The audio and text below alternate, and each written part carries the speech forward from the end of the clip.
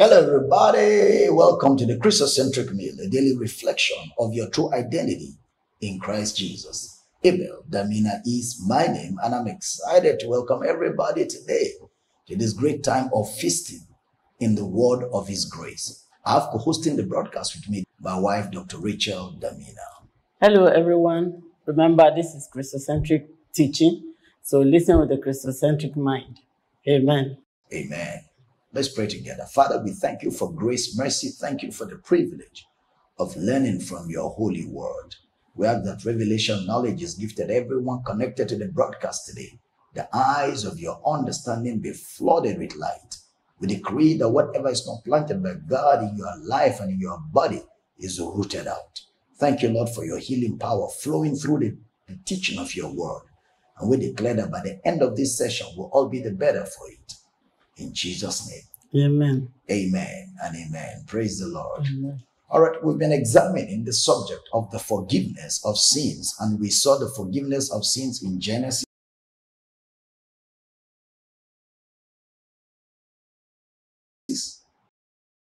We also saw the forgiveness of sins under the law. Today we're looking at forgiveness of sin under the synoptic gospels, or what we call the four gospels. The synoptic gospels. At this time, the law was still in force. The law was very much in force under the, Matthew, Mark, Luke, and John. They were books that the events occurred under the law. There is a similarity between the conditions for forgiveness under the synoptic gospels and the law. Until Jesus shed his blood, the New Testament wasn't in force. Mark chapter 11, verse 25 to 26. And when you stand praying, forgive, if you have aught against any, that your Father also which is in heaven may forgive you your trespasses. But if you do not forgive, neither will your Father which is in heaven forgive your trespasses. In Matthew chapter 6, verse 12 to 15 is where we get the Lord's Prayer from, where he says, forgive us our sins. That will mean to pray to God to forgive your sins, thereby agreeing with what we see in the law. Note that, just like the Old Testament, conditions were given to receive forgiveness under this dispensation. Forgive us our trespasses as we forgive those that trespass against us. Forgive so that your Father in heaven will forgive you. Jesus could tell them to pray in this manner because the law was still in force at this time, and thus Jesus ministered under the law. Galatians chapter 4 verse 3 to 4 confirms that. Even so we, when we were children, were in bondage under the elements of the world. But when the fullness of the time was come, God sent forth his Son, made of a woman, made under the law. So he was made under the law. He was born under the law. Jesus operated under the law. So because it was under the law, conditions were given for the forgiveness of sins. Matthew chapter 3 verse 5 and 6. Then went out to him Jerusalem and all Judea and all the region round about Jordan, and were baptized of him in Jordan, confessing their sins. Confessing their sins. So John was a prophet of the Old Testament and was not described as a prophet of the kingdom. In Matthew chapter 11, verse 11 to 13. Verily I say unto you, among them that are born of women, there had not risen a greater than John the Baptist. Notwithstanding, he that is least in the kingdom of heaven is greater than he. And from the days of John the Baptist until now, the kingdom of heaven suffereth violence, and the violent take it by force. For all the prophets and the law prophesied until John. John was the last and the greatest prophet of the Old Testament. So he was a prophet under the Old Testament. Mark chapter 1 verse 4 and 5. John did baptize in the wilderness, and preached the baptism of repentance for the remission of sins. And there went out unto him all the land of Judea, and they of Jerusalem, and were all baptized of him in the river of Jordan, confessing their sins. They were baptized of him in the river of Jordan, confessing their sins. Remember again, this is under the law. On the contrary, Jesus was anointed of the Holy Spirit. In Acts 10:38 and Luke 4:18, you can read that further, talked about forgiveness of sins and never once mentioned confessing sins was in the same dispensation. In John chapter 8 verse 3 to 11, if you observe, John recorded that Jesus said, "Neither do I condemn thee. Go and sin no more." What comes before the change of ways? No condemnation. And this is the gift that comes through Jesus. Then a change of ways. Jesus recognized the woman in John chapter 8 scenario sinned, but he was not holding her guilty for it. You know, that woman caught in the very act of adultery. The Bible says they brought her to Jesus and they said they caught this woman in the very act. The law of Moses said, stone her for sin. And they asked Jesus, what do you say? And Jesus asked them, any of you that is without sin, cast the first stone. Now, it was a temptation for Jesus because he couldn't have said, ignore the law of Moses. He came to fulfill that law. And he couldn't have said, stone the woman. He came to save sinners. So that's why it was tricky. It was a temptation for him. But you know, under the law, if you break one, you break all. So Jesus went back to that law and used the law against his accusers. And he says to them, any of you that is without sin, cast the first stone. One by one, they disappeared. And then Jesus looked at the woman and said, neither do I condemn you. The gift that Jesus gives to the sinner is a gift of no condemnation, which is actually the forgiveness of sins. And he told her, go and sin no more. So Jesus was not holding her guilty for sin. He gave her the gift of no condemnation, the gift of forgiveness. And he showed her how to remain in that gift and enjoy the blessing that comes with the forgiveness of sins. In John chapter 3, verse 16 to 18. For God so loved the world that he gave his only begotten Son, that whosoever believeth in him should not perish, but have everlasting life. For God sent not his Son into the world to condemn the world, but that the world through him might be saved. He that believeth on him is not condemned, but he that believeth not is condemned already, because he had not believed in the name of the only begotten Son of God. That God sent not his Son into the world to condemn the world. There is no condemnation in Christ. There is no condemnation in God. That's why the woman was given the gift of no condemnation. The word condemnation has to do with guilt. It has to do with, accusation. Jesus said, neither do I condemn you. God sent not his Son into the world to condemn the world, but that the world through him might be saved. See that?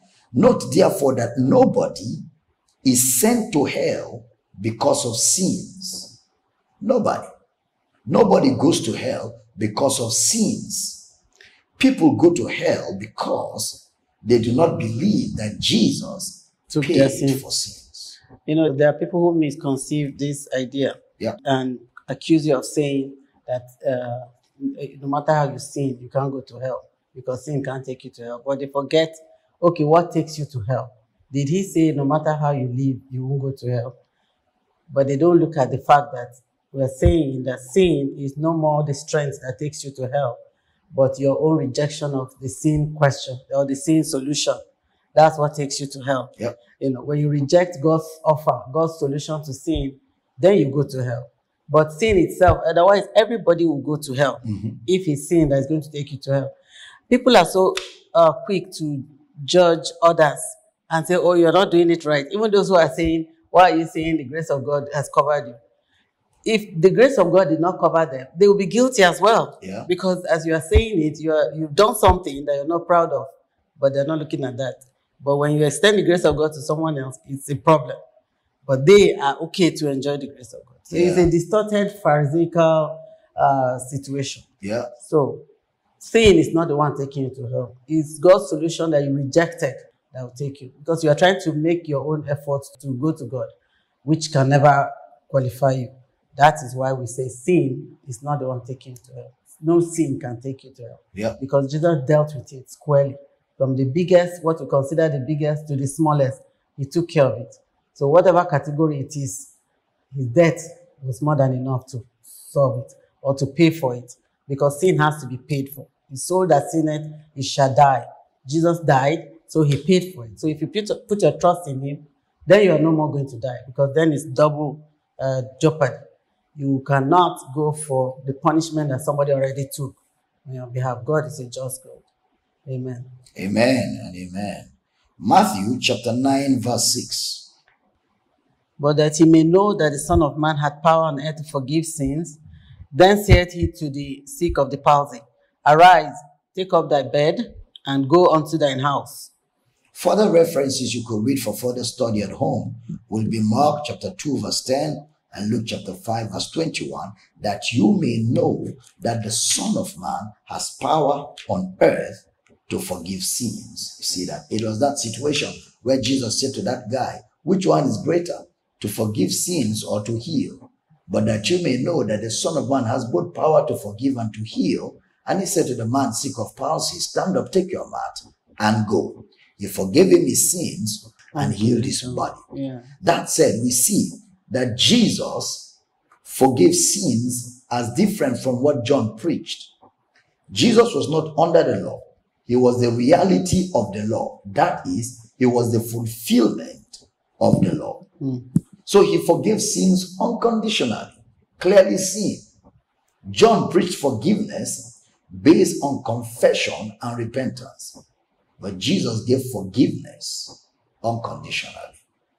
In the Old Testament, it was conditional. In the Gospels, it was conditional.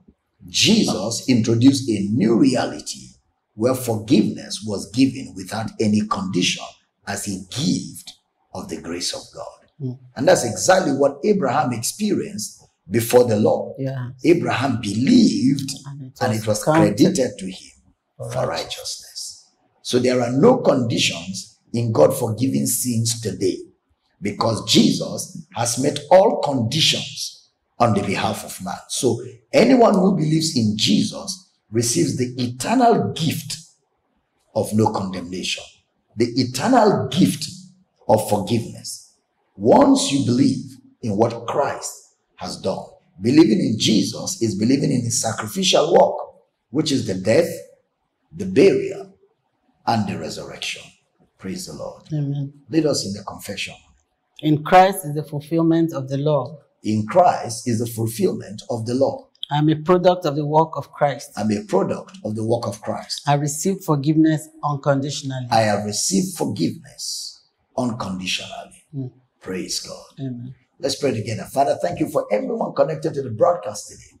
We rejoice that we have the blessedness of the forgiveness of sins eternally by the intervention of Christ, our substitute.